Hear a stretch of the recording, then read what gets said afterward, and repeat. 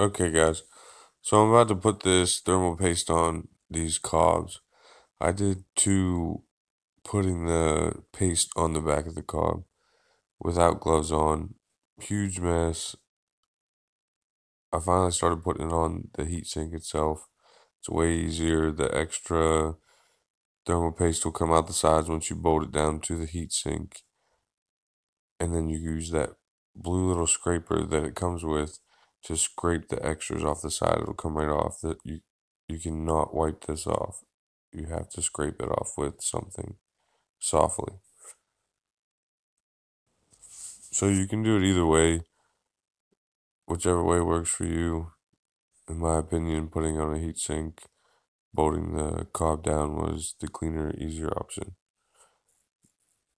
But goes back to personal preference, so whichever one you prefer.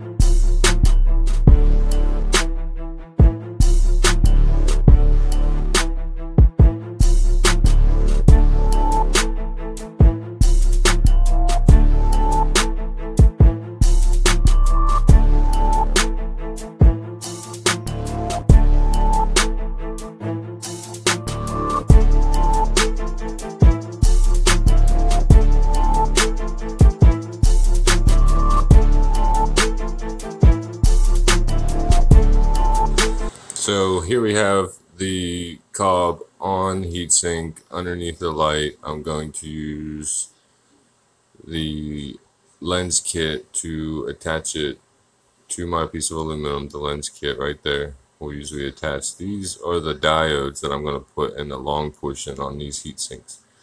I'm going to go ahead and show you guys what that's going to look like.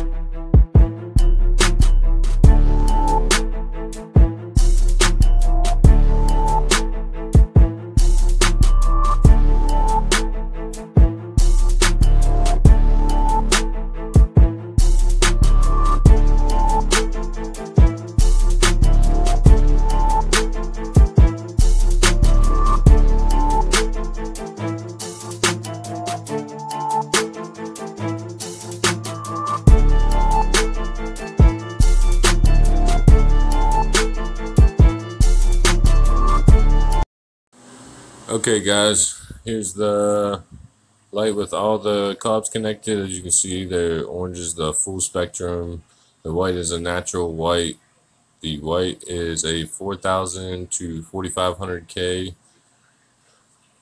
white, and the full spectrums are a 480 to 780 nanometer spectrum. So I'm going to go ahead and light this up for you guys and you can see what it looks like. My next video will be putting the diodes on a heat sink like this one that I'm going to show you and attaching it to the light. There'll be 3 different colors: the deep red, the royal blue, and the UV violet. Each one will have its separate switch so I can use the colors as needed through veg and flower.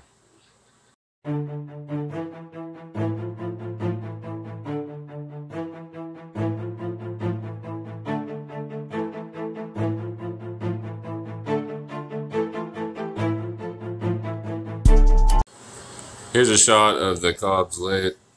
Coming up, you'll see them be turned off and turned back on, and I'll take you over the light some and show you what they look like. Enjoy.